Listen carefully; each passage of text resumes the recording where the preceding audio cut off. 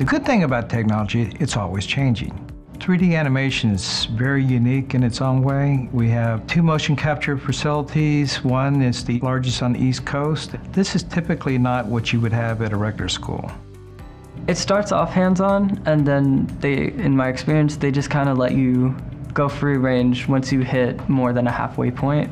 I was researching other programs and colleges, so I came over here, and it's a much better opportunity for me. I was trying to go back to school, trying to find an interest, something that I enjoy doing. I saw 3D animation, so I was like, okay, that sounds interesting. So I decided to come up here and talk to the professor. He told me about it and gave me a tour. We're learning 3D mocap, texturing, we're learning UV, we're learning all of these things in the category of animation. They do round out the department very nicely.